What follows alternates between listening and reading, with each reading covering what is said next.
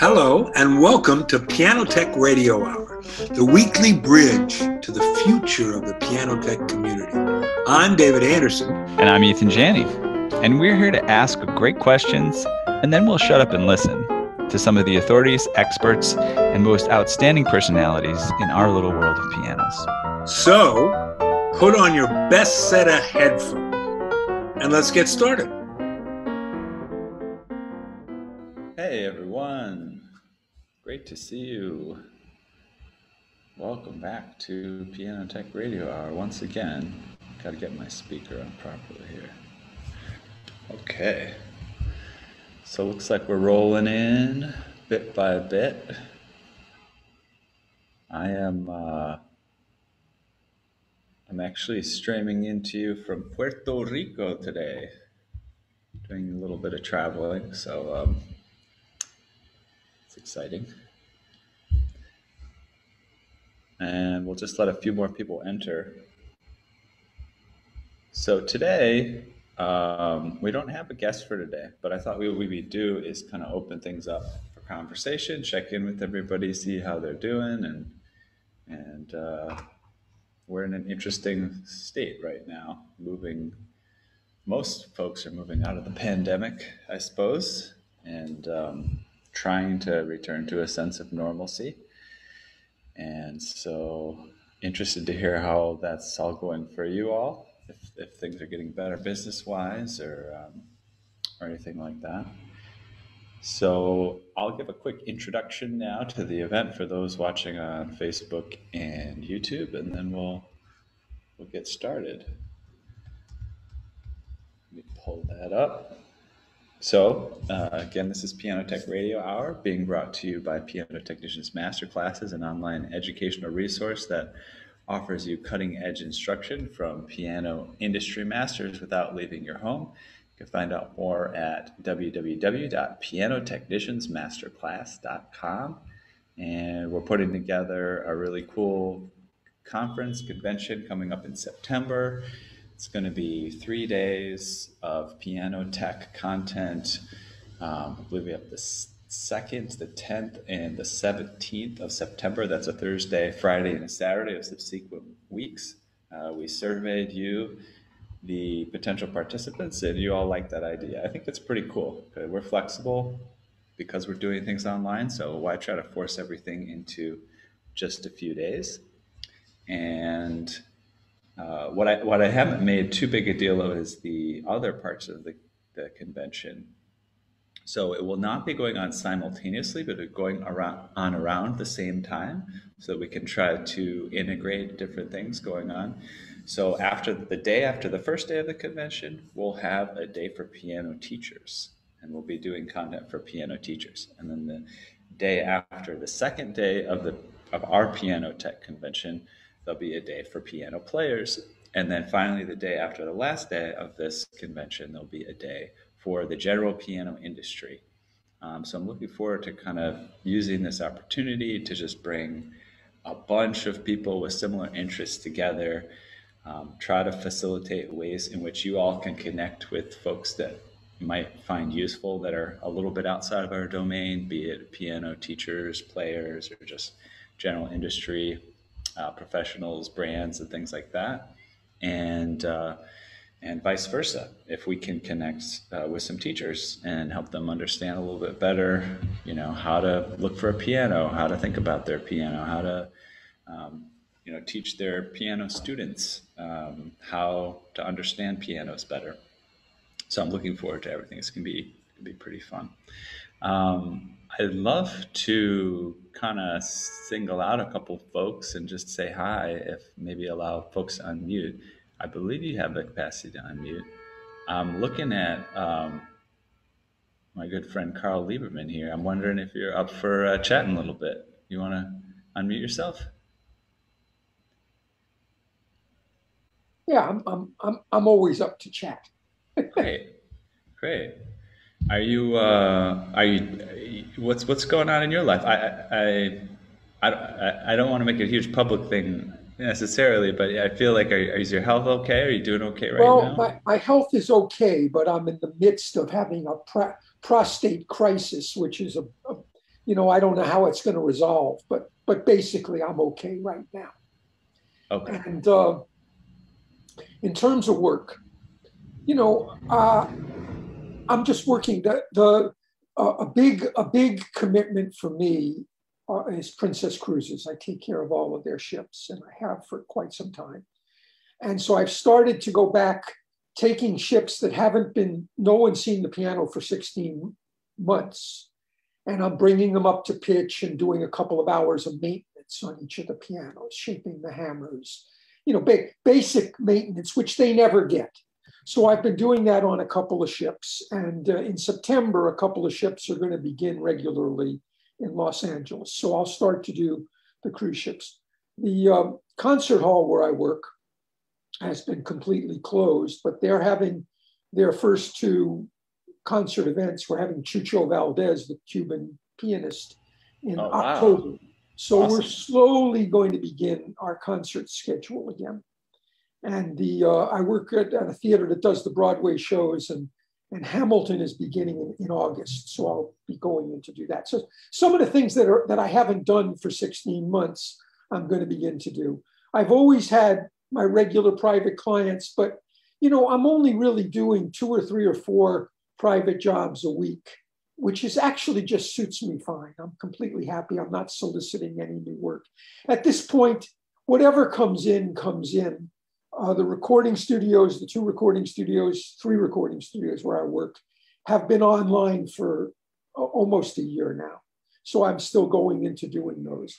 And so basically I'm working 15 hours a week. And you know what? That's just fine. I like to keep my finger in it. And I don't really want to take on any significant new jobs or anything like that. I'm kind of winding down, but happy to be at work. Good. Yeah, that sounds like a leisurely but profitable lifestyle that you've got going on there. When it comes down to the cruise ships and the kind of filing the hammers and getting some of that work done, is that something where you've just built a relationship with them to the point where you just say, I'm going to file the hammers? Princess Cruises for 49 years, and Princess Cruises is owned by Carnival. So I also am doing some work for Holland America line, and their first ship going into is New Amsterdam. And Holland America has set up a thing with Lincoln Center in New York. They've got a room where they have a brand new Hamburg Steinway, and they do classical concerts. And so on the Holland America, I just, the thing about cruise ships, it's profitable from the technician's point of view. You do these pianos every 2 weeks. Once you've got them settled down, there's very little that needs to be done other than broken strings and stuff. But you don't really do regular maintenance. You're always in a rush. There are patrons, in the rooms where you're working. The last thing they want to do is hear you tuning the piano. So, once I've got the pianos stable at pitch, it's 15-minute tunings on 4, 5, 6 pianos each time I'm on the ship. But in terms of taking the time to pull the action, shape the hammers, make even up the aftertouch, make sure the pedals are working optimally, clean everything really thoroughly. The basic sort of maintenance, they never get that work. And so what's nice is as the ships are coming back online, ship by ship, they're paying me, to take 2 days for each ship and go down and hit the 4 or 5 most important pianos and kind of do a solid 2 or 3 hour maintenance on them. And, so this is a good thing to do, and it'll pay dividends because, Princess, for instance, has a regular guy in Alaska, a regular guy in Florida, and me in Los Angeles. And we do almost all of their work, and all of us are on top of it. I also see ships that are coming from around the world, and they were last serviced in Valparaiso, Chile, or they were last serviced in God knows where. And, these ships get whatever service they get. And, because the port agent generally hires the piano technician, and the port agent is getting someone who's the cheapest person. And so they get god-awful service in a lot of places. Princess is very good. They have pianists actually in in the positions in the entertainment department that manage me and manage my colleagues. And so they know when they're getting decent work. And so, but they have 3 core guys who take care of all of their pianos. So I have a long-term relationship with them. And basically, if there's something I say needs to be done, then it gets done. And the same of my 2 colleagues. You know, a lot of the cruise ships, you know, are people who work on cruise ships can speak up on this, but you know, they're kind of intermittent. They show up in port, someone calls you, and they offer you $240 to tune 2 pianos, you know, and they're looking for very, very low wage work. Right. And that's typically the way the cruise ship industry works. I'm kind of lucky in that I have a long-term relationship with Celebrity, Princess, and Holland America, and basically they're not price sensitive. They're happy to pay top dollar. They just want me to show up and do what I say I'm going to do. You mentioned something earlier that patrons are kind of coming in and out of the rooms. Do they have pianos in private rooms on those ships at all, or are they mostly just in public spaces? Celebrity, in the highest valued suite, wow, they have a Yamaha Grand or a Hawaii Grand. And so, you know, that's not something, I very rarely see Celebrity or RCCL ships in Los Angeles. They've withdrawn from Mexico. And so I see a Celebrity ship once or twice a year. And so if I'm doing all the pianos, I might go up into the suite and do a quick one over on the suite piano. But normally, you know, you've got the 2 stage rooms, and you've got the lobby, and you've got the bar. Those 4 pianos are the core pianos, and you want to make sure that you give them the time required. One of the things that comes up on these, they have disclaviers on them. And, you know, if people don't know what they're doing and they never service the pedals, then what happens is the pedals overheat, the solenoid overheats, and then they shut down. Mm-hmm. So you need to do a legitimate pedal adjustment on them so that you're within the red-green lights on, and the solenoids don't overheat. That's the main issue I see on those pianos.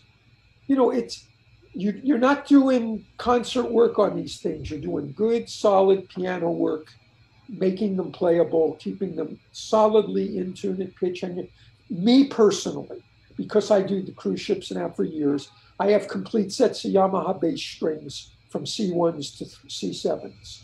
And so when a ship comes in and they have a broken bass string, I've always got the string with me. And that's sort of required for this type of work. You know, because you're in and out. The ship's leaving. You can't order it and then do it. So, you know, I keep my sets current. And, you know, that's sort of how I handle that. I don't know did I ever tell you I played on a cruise ship for a summer? No, what ship? Carnival. Yeah. Okay, the lowest end of the low end. I guess so. I just remember I was in music school and there was this, you know, a couple of guys that were also in music school say, hey, there's this guy named Leo, you know, and reach out to him and he's looking for musicians and you do an audition and if you get in, then they put you on a ship. And I think he did for multiple lines. But, I mean, pretty sweet deal playing music on a cruise ship. You're kind of on the top of the ladder there in terms of people. But see, usually you were probably a guest entertainer, and so you had a short-term contract. You know, most of the guys, this is their regular gig. They're on for 4 months, they're off for 2 months. They're on for 4 months, they're off for 2 months. And, you know, there's kind of, you know, everyone's always checking on them. You know, you play 4 sets every day, and you've got to make sure you're there on time and all this sort of thing. Which is hard for musicians to be on time. Yeah. Yeah. Well, these are pros. The people who play on these ships are pros. They're a lot of them are from Europe, you know, from elsewhere, and this is a regular gig for them. And so it's like guys who play in restaurants and they have a regular gig every Friday and Saturday night. They play at Antonio's. This is this type of thing. You know, they play on the cruise ships. And they're serious professional musicians. They're good. Oh yeah, for sure, for sure. And they've got. I remember when on the ship that I was on, there was a Filipino band. Like they would call them, oh, the Filipino band, and they could do Beatles covers, like they were the Beatles. You know, and you're like, wait a second, what are these Filipino guys that are singing the Beatles? It sounds like the Beatles. That's pretty awesome. Yeah, they get really solid musicians on those. The nice thing about the gig for a musician, especially if you're kind of studying, there you get time to practice, and you only have to play during the performance hours, and maybe there'd be a rehearsal here and there, but yeah. Well, that's another. Remember it Just I fondly. say, there's usually one piano. Frequently, it's in the chapel. Sometimes it's in the crew bar, but frequently in the chapel. That is never played, but that's where the musicians go to rehearse. And and practice, not rehearse, practice. These guys practice. And the musicians may pull me aside and say, listen, can you get to the chapel piano? And of course you'll say yes. You want to be on good terms with the band master, the production master, the guys who are nominally your supervisors. I report directly to the entertainment staff in the home office, but their eyes and ears on the ground are the bandmasters and the production coordinators. And so you want to establish relationships with them. You want to check in and make sure that, if there's anything that's on their mind, you've attended to it. I encourage any of the pianists, if there's a note that's bothering them, if there's anything, please just leave me a note. And usually they will, because you want to make sure you take care of what's on their mind. I'm really fast. I'm flying through each of these pianos, and I may miss something. So.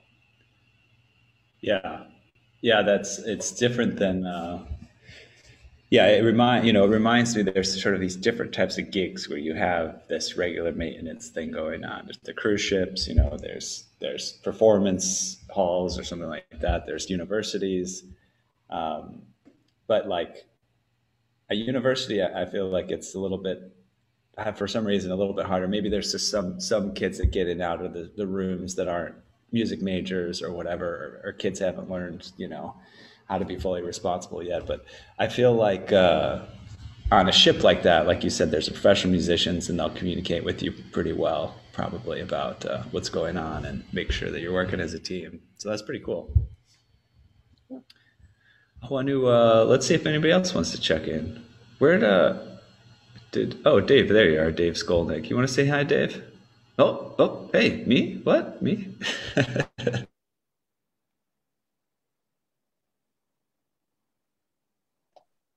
Well, hi. No, you didn't warn me. I would have worn different shoes. Oh, yeah. No, I don't know, really. I mean, I'm just so used to listening to all you guys that it's not like You're on the spot, man. Well, I can think about it and you can come back to me. It's no, actually, to be honest, lately, most of what's been consuming my attention, believe it or not, is this upcoming guild convention and all the issues surrounding that, which is not something I don't think we ever talk about that here. And if truth be known, it's something that I've wanted to talk to you and Carl about at some length, though I never imagined this would be the entirely appropriate venue to do that. But maybe I could just drop it as a thought to follow up that with everything you've been doing, I don't know, is it 2 years now or more that you've been doing these? I think I started in 2017, 18, 19, 20. No, but not the radio hour. 4 years. The radio hour has just been since last March, I think, March or April. Right, radio hour, but prior to that, your on-site. The Masterclasses, yeah. Yeah. So you've been at this now for a while.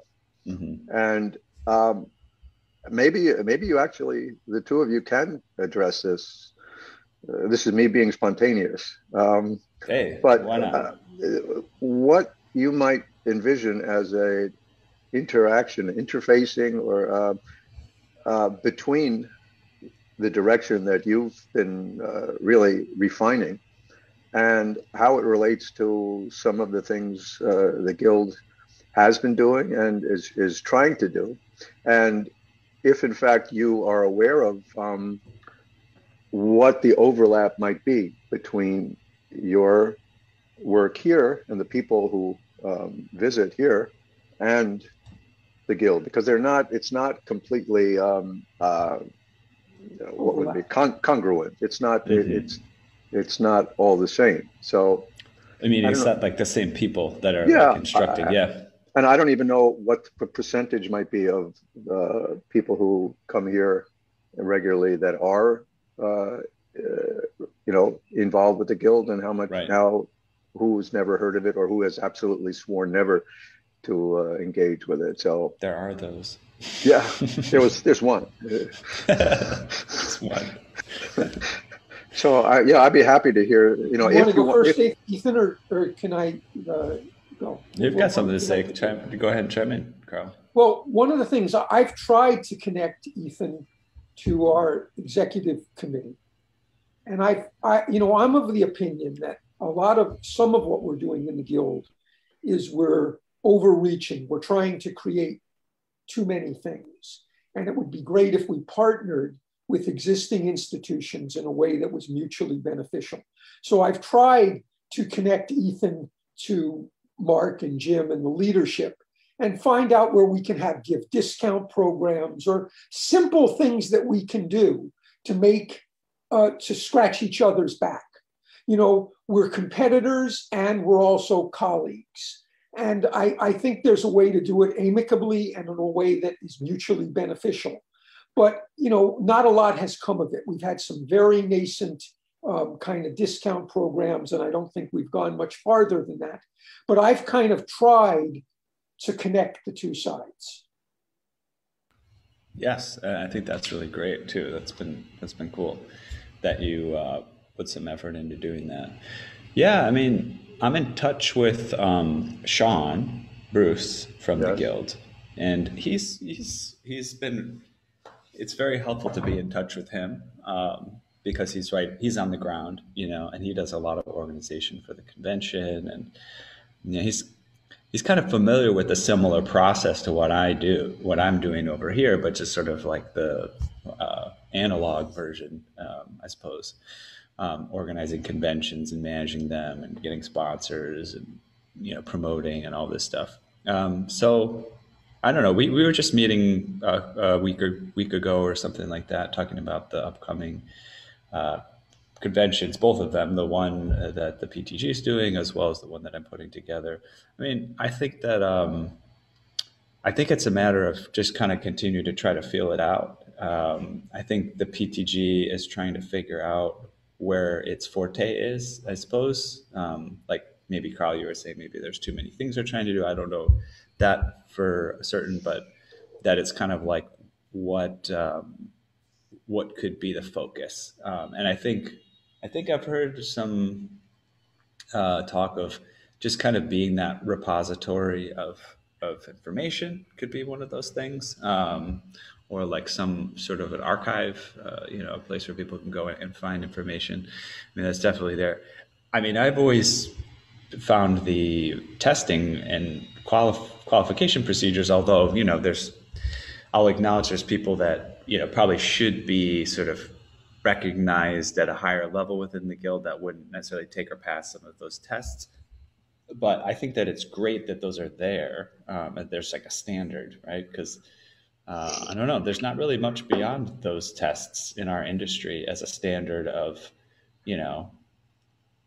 adequacy and professionalism. And I think that that's definitely a strong point that the guild has going. Eathan, can I just interject one thing? Because I definitely did not intend. I mean, if anybody else had something picked on to share, you, so whatever you have to say. Yeah, it's your fault. This is your fault. But in fact, I would love to have a chance to, talk to you and Carl, at greater length. My sense, if I can just encapsulate it in the two directions, and I guess in honor of David, and I'll say this, probably till I die, almost every time it comes up, there's this question of duality. And he taught it to me. I've taught it to my daughter, and, it's here, presents here. There's a focus and something a direction that you've been going in and refining that's very much more in touch with, modern ways of communicating. And it feels like, and you also have a presence, on the Guild website. There is a link to what you're doing here. At some point, what I think any of the people here would probably, if they had to articulate what they would want to steer clear of, if this is the way they perceive the organization, is the level of politics, which is, I don't frame it as a negative, but it's part of any organization. And it's not the part that most people, decide, I'm going to join this organization so I can get into the politics of it.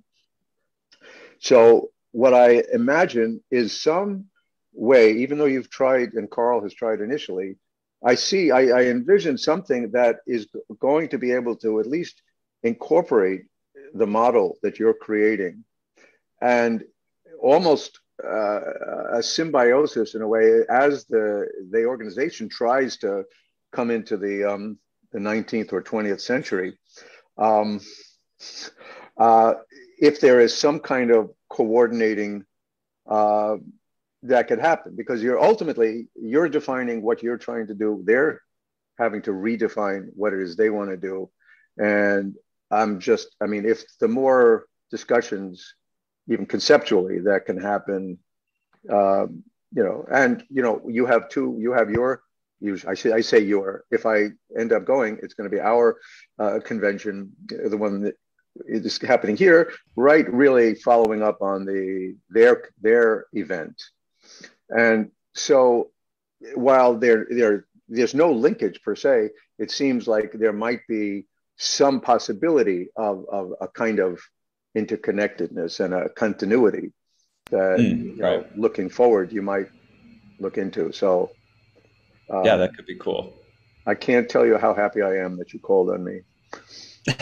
Okay. and give credit to Carl's shirt, please.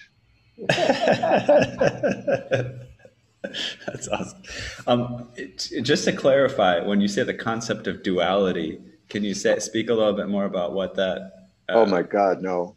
No, it's too complicated. Well, this is one of those times that we miss David. Yes, I should have. I don't think I've ever heard him wax philosophical on duality. I'll give you just the head up was that years ago when David came and did a day session with the New York City chapter.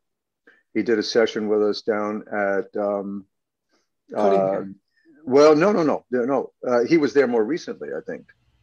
Cunningham in Philadelphia. No, yeah. This was years ago when he came to the Yamaha Center on Fifth Avenue, and he spent a day with the chapter plus, and I may end up trying to write this up for something, but I got there a little bit late, and my first impression walking in and listening to him was, like, listen, who is this salesman? My first impression was not altogether positive. And I felt, okay, I'm glad I'm sitting in the back in case I don't want to hang out. But throughout, I mean, he was exactly what everyone knows him, to have been, and he just, completely authentic. But at that point, this concept of duality was maybe more present and current in his way of worldview. But just the idea of being able to hold, what duality is, holding opposing views concurrently. And it's amazing. It's amazing just how necessary that ability is to navigate the world. I think that's my... Oh, you just muted yourself, David. On purpose? I don't know. I thought that the background noise was coming from my house, so No, you're good. Okay. Yeah. So that's the only other thing I'll mention, just to bring it back to Carl's initial thing. There was my experience years ago, not to the extent that he was doing, but I did. There were Chandris Cruise Line was a line that sailed, more on the East Coast, New York, and then down to the Bahamas and Florida.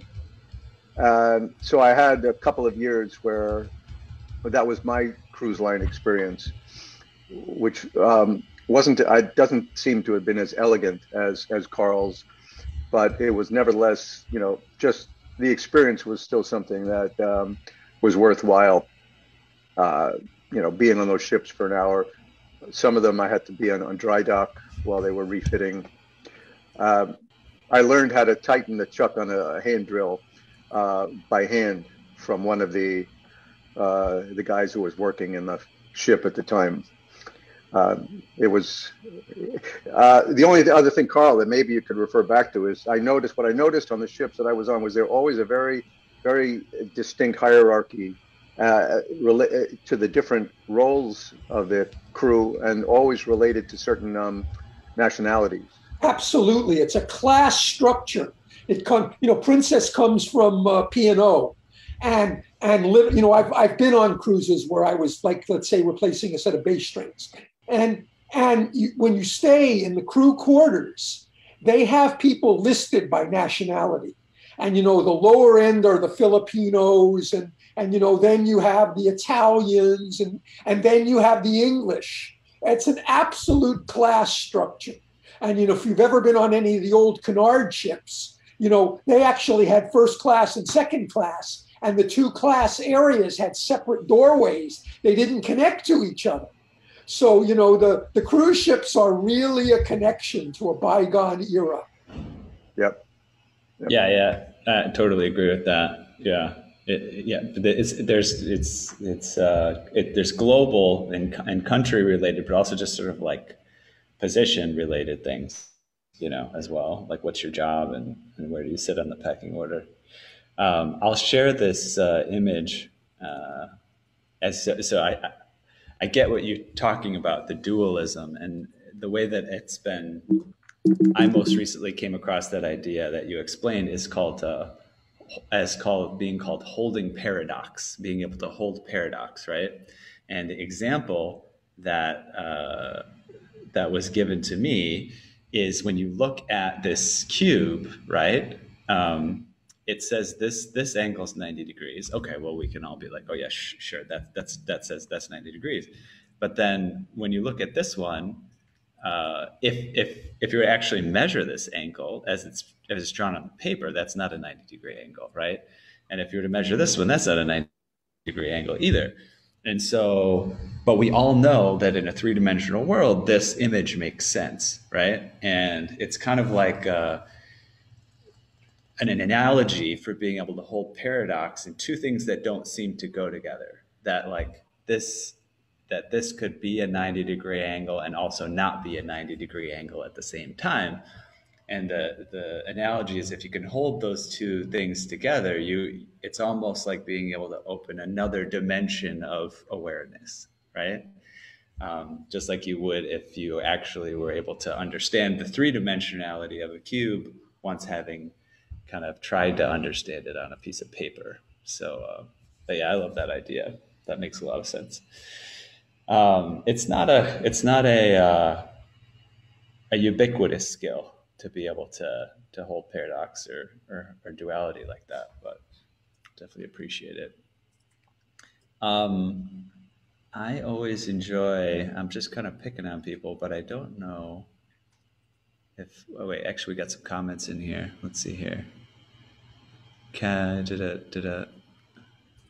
does Carl settle a new bass string if a ship is leaving the next day? I'm answering that. I could say that out loud if you want. Oh yeah, sure. Well, yeah.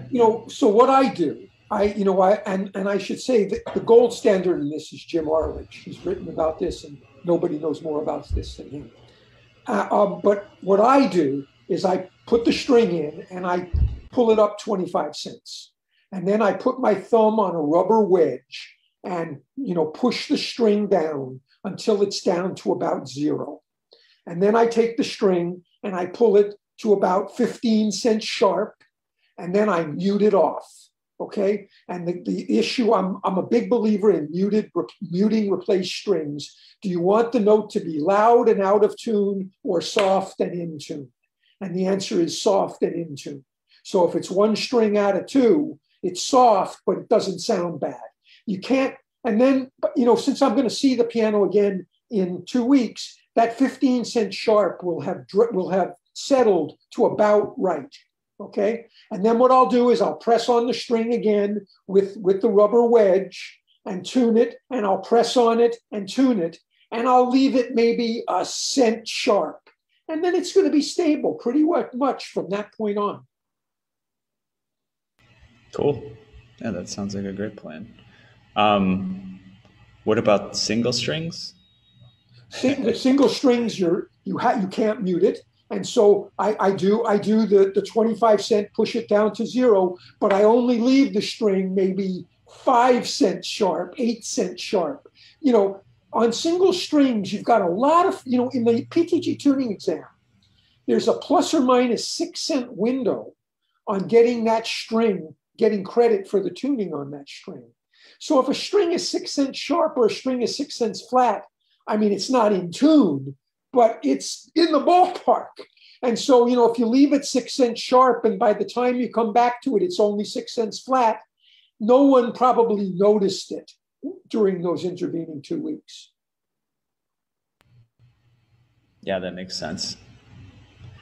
Alan, I know you were the one that asked the question. Now, I also enjoy speaking with you sometimes, if you don't mind me picking on you. Did you have anything? What's on your mind these days? You look like you're working on a meeting. I'm talking to you. Talking to you. What's on my mind these days? Our good brother, David Anderson. I mean, I was at a restaurant the other day. They had artisanal bread, and I see that word, and I think of David, right? And then so many other times, so many other situations. So he's been front and center on my mind lately. And I've been working on pianos, and now that things are loosening up as we head in the right direction with the pandemic, Richard Davenport was able to come out to Cal Arts as he was doing 1 day a week before the pandemic. And it's great to have him there. And he enjoys being there, so that's really cool. And he's going to be doing some other teaching in the near future in some other situations. So I'm glad for that, because he's definitely one of our living masters. And David, to get back to David Anderson, I think it's a compliment. I'm not sure, but it's true. One thing he once said to me is, Alan, what I love about you is talk to you for 5 minutes when we're talking about death. So I bring this up now because he's no longer with us, and I feel he's like more present in my life than ever before. And I think it's because I've been thinking about death so much in my life, and that's another story why that is. But with Richard and with our other elder statesmen, and with anyone really, we don't know how much time we have or how much time they have. So it's just a reminder to understand how precious life is, to make the most of it, to tell the people we love that we love them and that we appreciate them. And as many people have pointed out, David lived a life of gratitude, and that's one of the many ways in which he's a wonderful role model for me. Sometimes I'm grateful, sometimes I'm ornery, and ornery is okay as long as it doesn't supersede the gratitude. Yeah, that's what's on my mind. Yeah, that was his daily mantra. I don't think he could.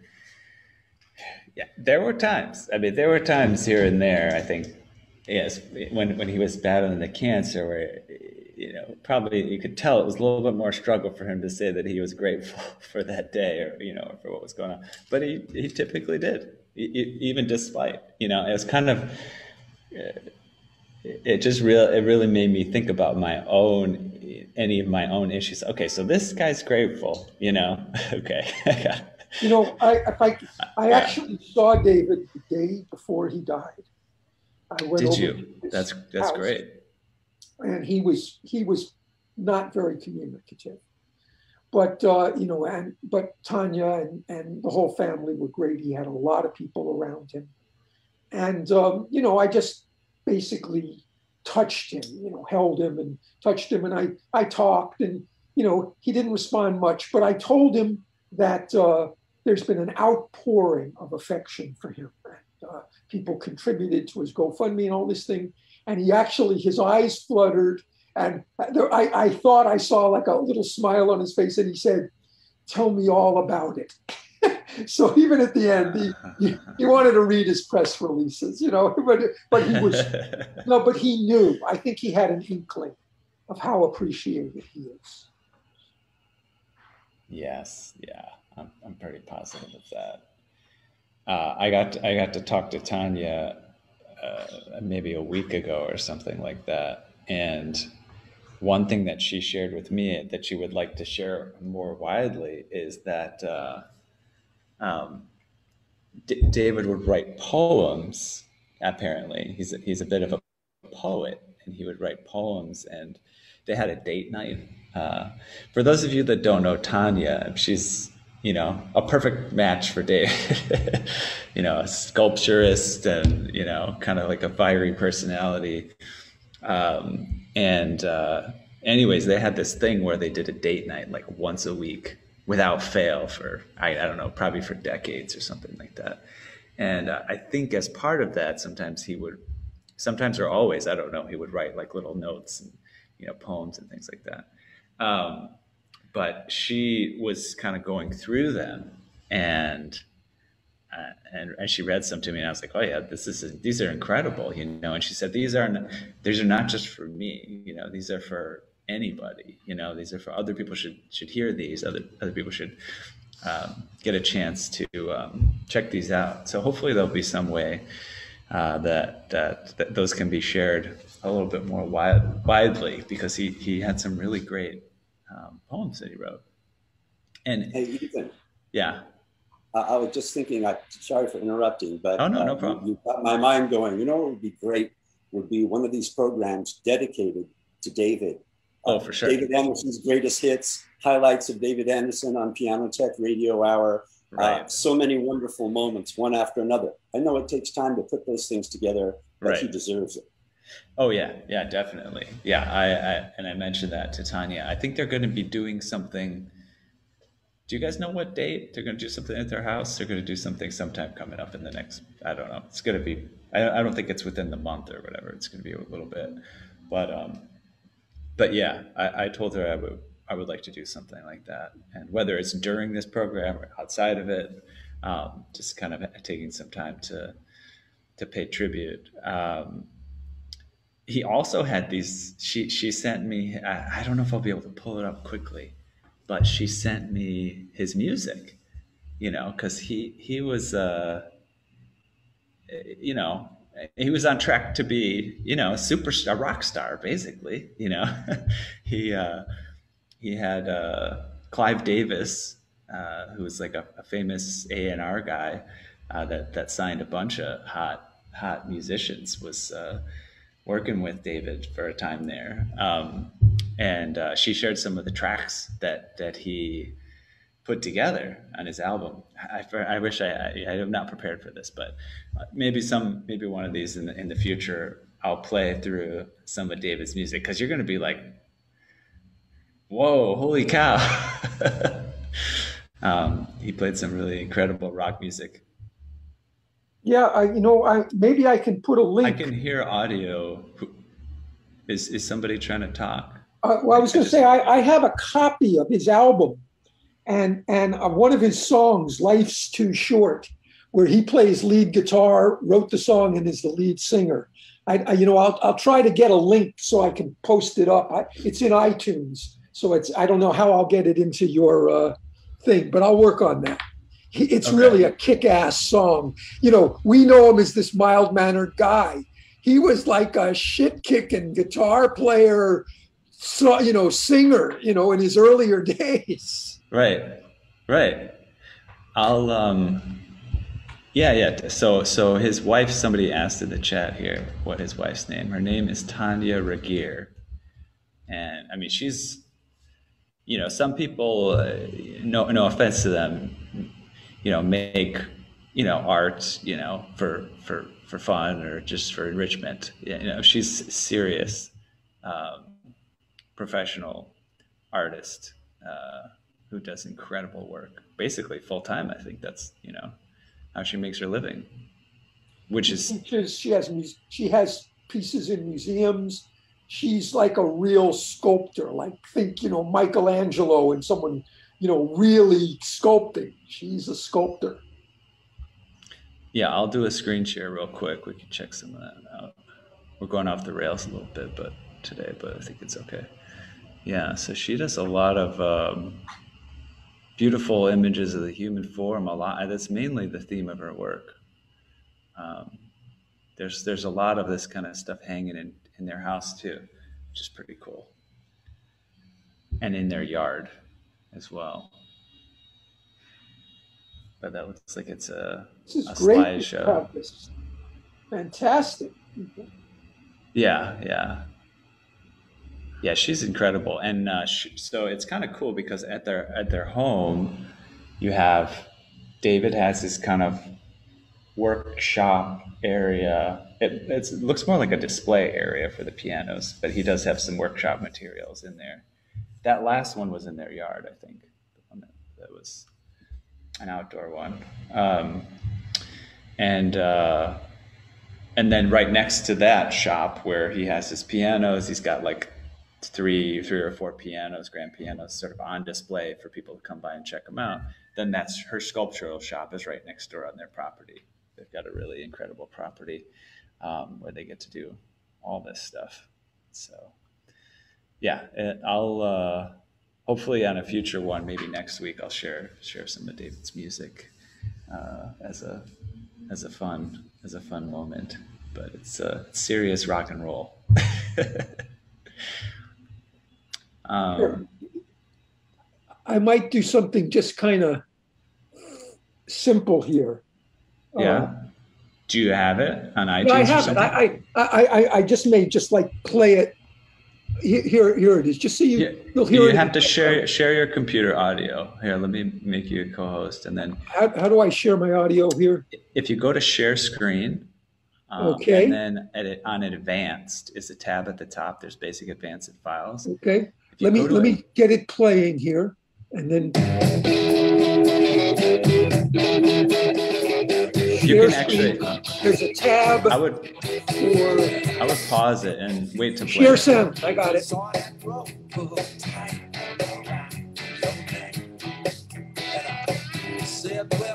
Are you getting it? Yeah, but you should stop it and start it again, I think. Okay.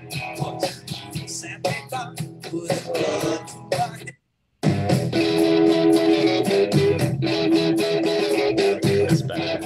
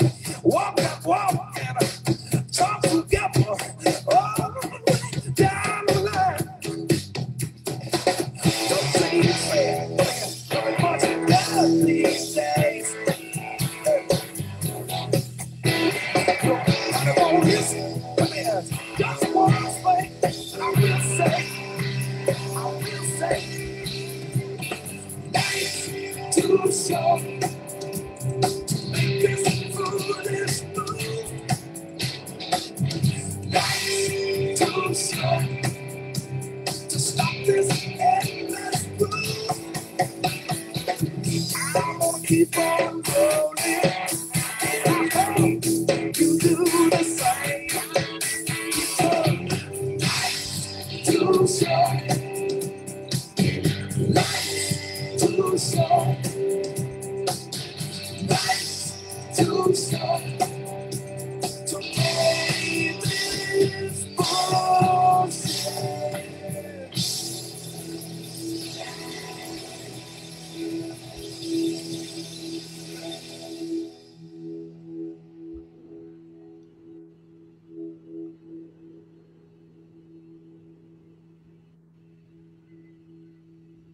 Nice.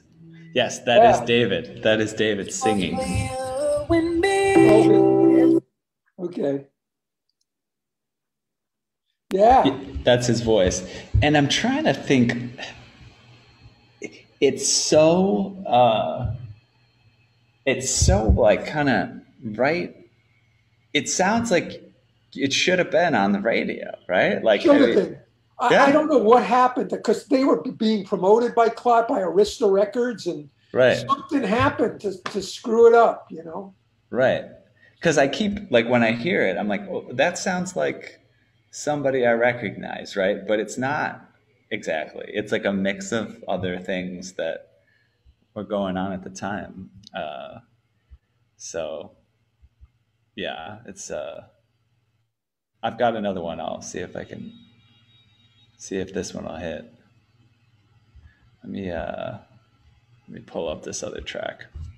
The Deepest Thing. Let me open it up with my, the right program. Okay, let me do a share on my end here. So I'm sure David's really happy that we're just playing his music during this session. All right, let's see if you can hear this. Got it?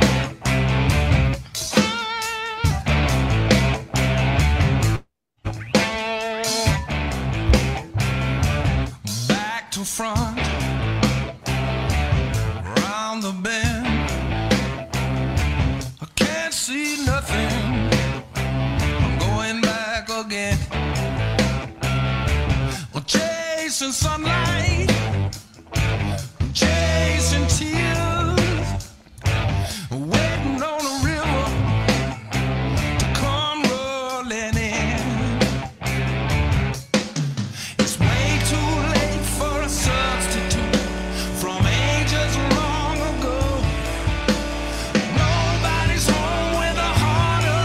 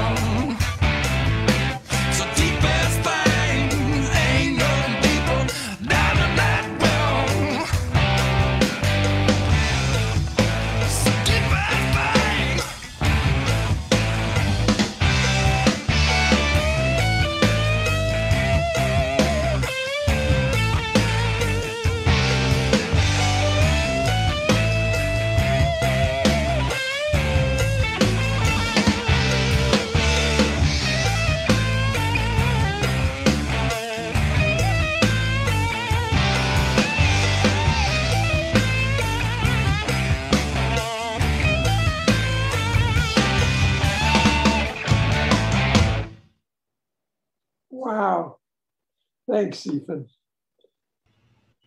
Pretty incredible. Okay, so the album title is Stung by the Gods. If I think that's I the don't know group whether. name. I think that's the band name. Oh, that's the name of the group? Yeah. It could be. Maybe it was a self-titled album too. But yeah, pretty awesome stuff. All right, well, maybe I'll kind of let David have the last word on that today, I suppose. It's pretty great to enjoy that with everyone here. Is there anything anybody wants to add before we sign off for the day? I really appreciate you jumping in and chatting, Carl and David Skolnik and Alan. Should we call it a session for today? All right, cool. Well, thank you, David Anderson, and everyone else here for being present and having a great session. And we'll catch you all next week. It'll be great to see you.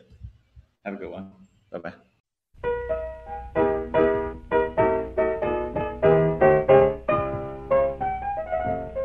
Thank you so much for giving us an hour of your time. Remember that you can catch us live online every Saturday at 2 p.m. Eastern Time. That's right. Go to pianotechradio.com to register so you can interact live and ask questions of our guests. See you next week.